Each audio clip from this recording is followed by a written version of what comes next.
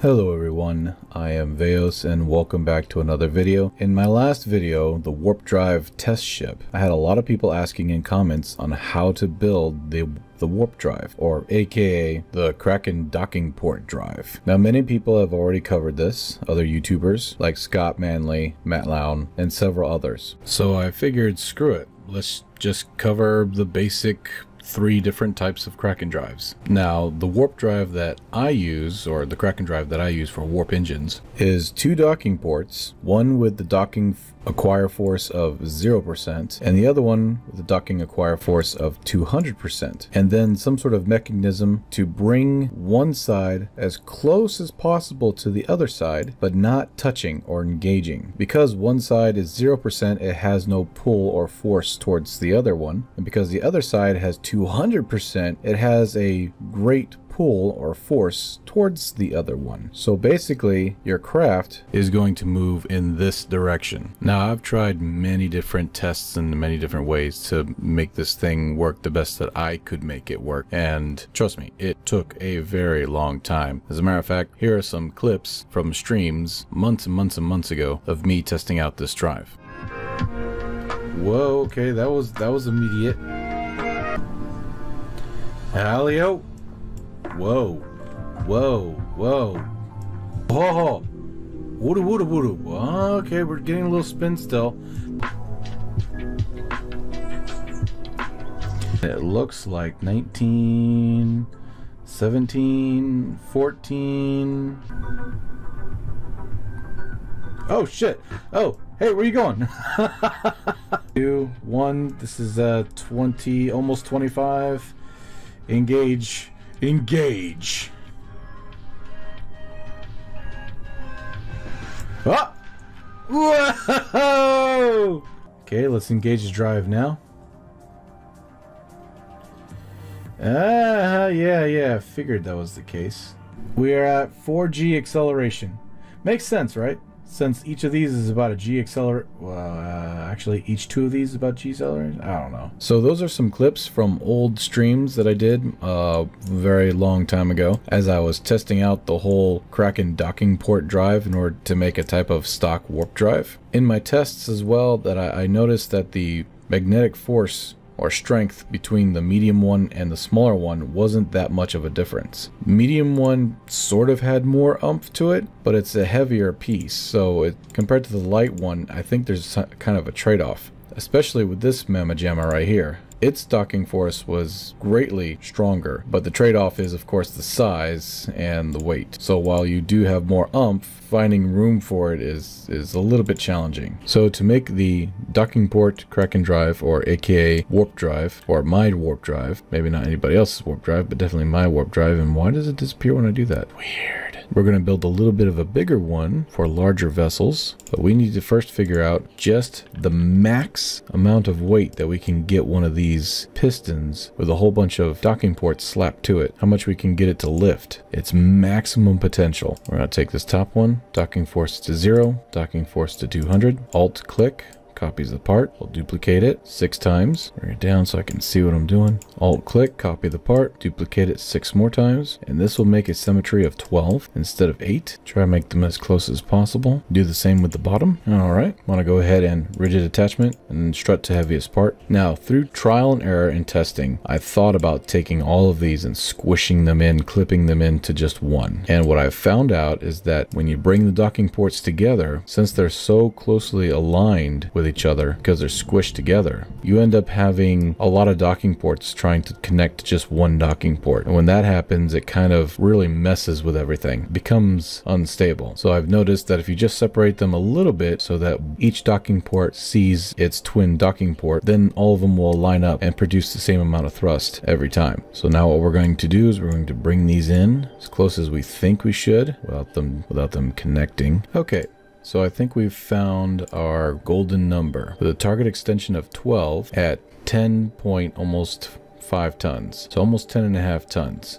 One more thing we need to test out though is the ability to stop our warp engine, because sometimes it takes it a while to stop attracting to the other side. I'm not sure how far away it needs to be. So in order to do this, we're going to have to cheat the coil into space and find out just how far away they need to be separated in order for it to stop. There we go. Looks like we're at almost 5 Gs, coming on 4 Gs. Let's see how far away we need to be in order for it to stop completely. Still going, still going up. All right, about 0.99 or 0.100 to be safe, or excuse me, 1.00 to be safe. So about that far away, and they'll stop the effect. Look at that though. I went to 0.19 and the G's just shot up. Maybe I should have done this earlier. The G's are like right at 5 at 0.17. I'm a little confused now. Maybe that's how we should measure it from now on instead of trying to lift it off the ground, huh? And of course, at 1.0 or 0.99, let's do safe. We'll just be safe. Bring it at least 1.0. If I can type it in, probably not. Oh, there we go. All right,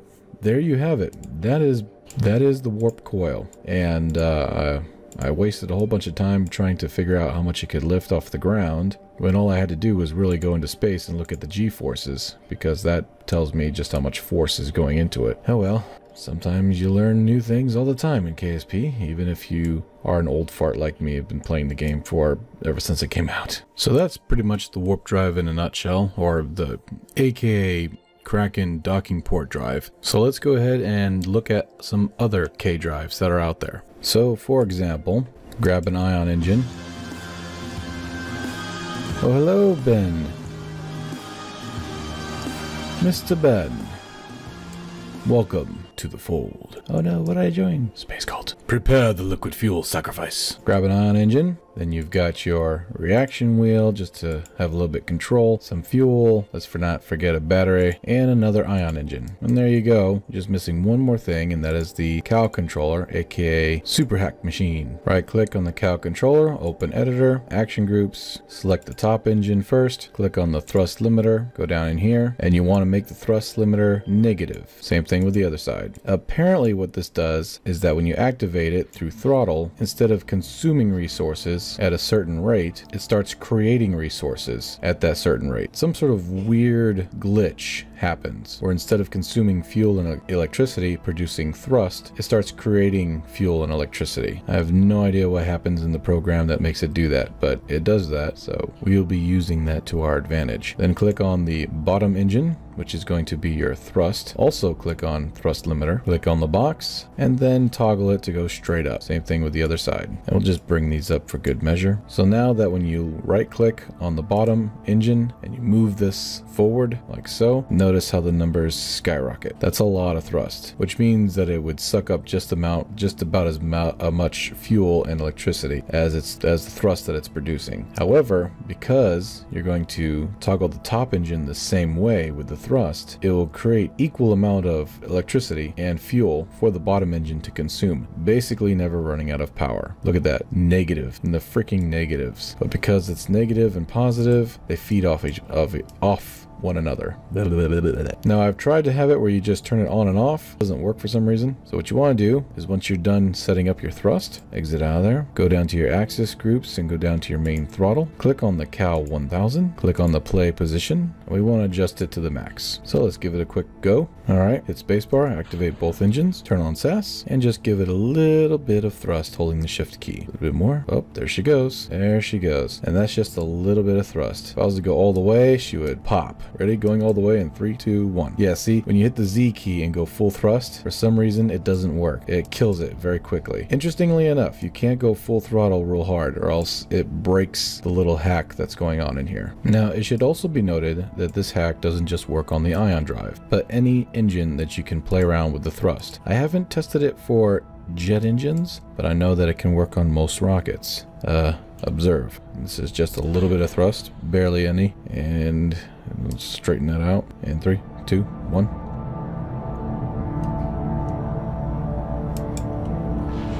Oh, it broke. Oh, whoa, whoa, whoa, good gosh.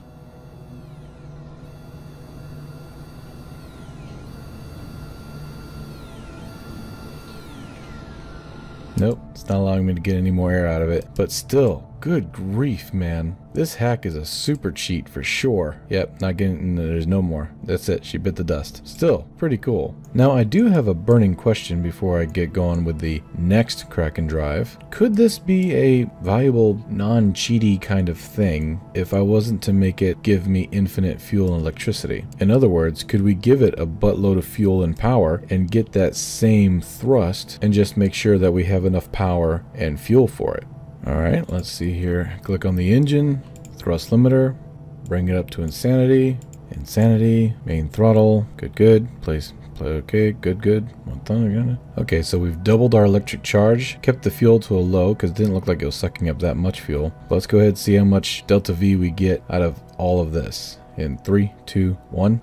Ooh, it blew up.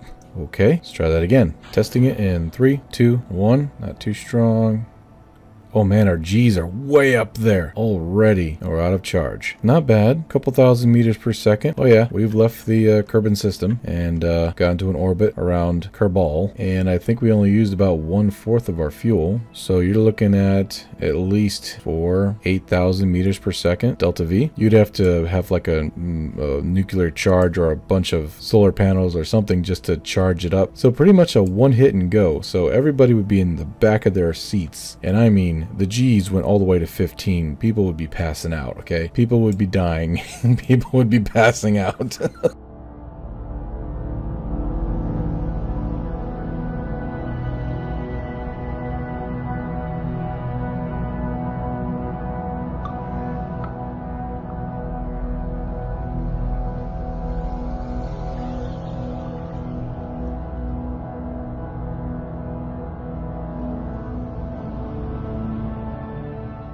Okay, super ion drive test in 3, 2, 1, activate. Shit. What? Interesting. A little bit of technical difficulty, and go. Alright, engaging throttle a little bit more. That's about, what, 5 Gs? There goes the electric charge. Okay, about 1/3 of our fuel. And actually not that much delta V compared to the last test that we did. I think we would need to put on more of these. Okay, so interesting concept. I made it look kind of cool. I got kind of carried away. Sorry about that. But, interesting concept. I think it could work. It'd be like a whole drive section, right? Just loaded with power. And then it takes however long to recharge everything before you get another burst of energy. But I think it would be interesting to play around with, nevertheless. All right, lastly, the gear drive. Now, gear drives have been around since the beginning of the Kraken age of KSP. But the most simplest design that I found came with a DLC. Was it a DLC that gave us robotic parts? You know, don't take my word for it. I think it's just robotic parts in general, when they were put into the game, have made the gear Kraken Drive very easy. It's still unstable. The Kraken Drive for the gears are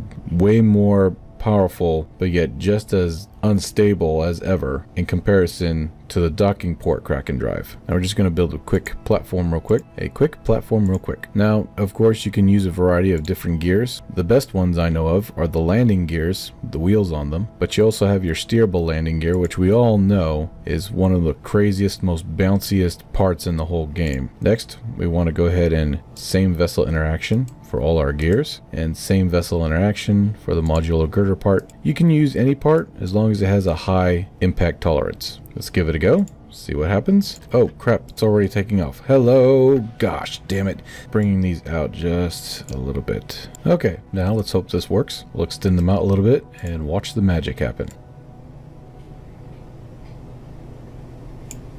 That's a lot more calm and peaceful. Let's start cranking it up some more, and some more, all the way. Not bad. Got a little flying saucer thing going on. Pretty controllable. Kind of nice, actually. It's like anti-gravity almost. Very, very nice. Oh, there she goes. She got into her element.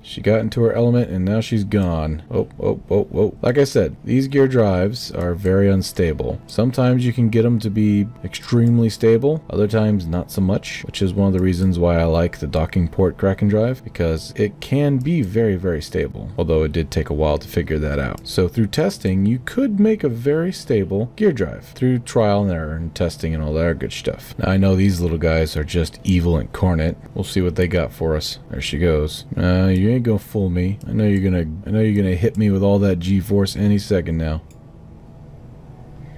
Oh, there it goes. 3 Gs, 2 Gs. Oh my gosh. Ah, we're already at 15 Gs. 15 Gs. Back it up. I lost it. She's gone. She's gone. She's gone. She's gone. Hold on, if I change the settings on the gears and the piston itself, maybe that will tighten it up a little bit. Alright, that's pretty much it for the gear Kraken Drive. A few things to note is that I had to turn everything off. Control, spring strength, turn it all off. Dampening strength off. Friction control, I just turned the whole damn thing off. And then for my piston, okay, the dampening need to be off. So dampening's all the way down. No dampening. Goodbye dampening. Remember to always click on the part and have the same vessel interaction with the gears as well as the floor mount that you're going to have them press against. All right, so we're pulling about 5 Gs with this drive. Pretty cool. Not bad at all. Not bad at all. A little unruly, but not bad at all.